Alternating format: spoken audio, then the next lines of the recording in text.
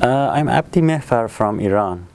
I was one of the PhD fellows of the University of Twente and IHE Delft Institute for Water Education, and I graduated last week. I decided to study and have a PhD degree in the Netherlands. Especially I found IHE and the University of Twente a good place to pursue my education in the fields of coastal engineering.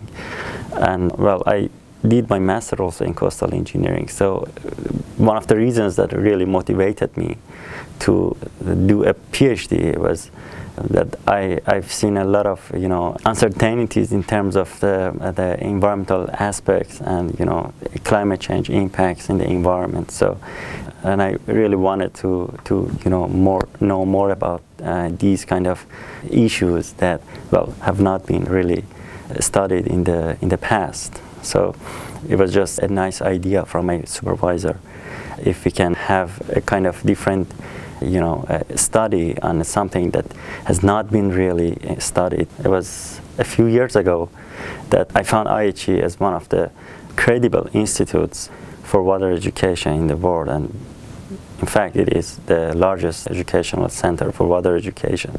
So when I came to the Netherlands, I found that Netherlands is a good platform for studying in coastal engineering. I did my master in IHE, and then I decided also to do my PhD in IHE and in the same time in the University of Twente.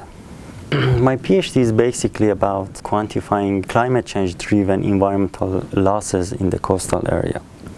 And for that I developed a framework to quantify the environmental damages due to climate change impacts in the coastal areas of developing countries.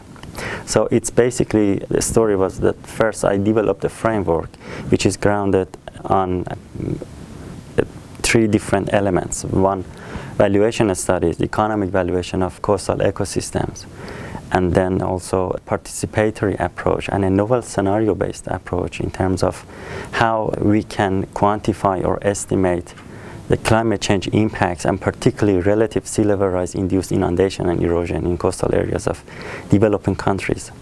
So, and then I tried to quantify the monetary damages for a long time span for next 100 years of the wetlands ecosystem services and how they can be affected by inundation and erosion due to relative sea level rise, and applied my framework in three different case studies of developing countries. Indonesia, Bangladesh, and Sri Lanka were the three selected countries that I worked on, and I applied my framework to quantify damages to the coastal environment due to sea level rise.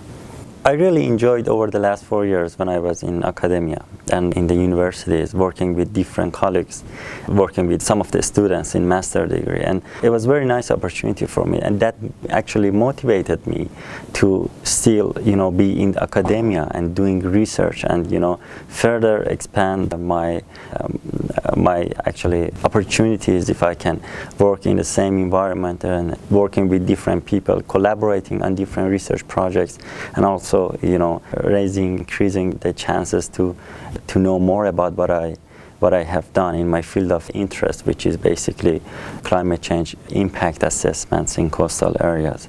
So that is my plan, to do research and be in academia. Yeah.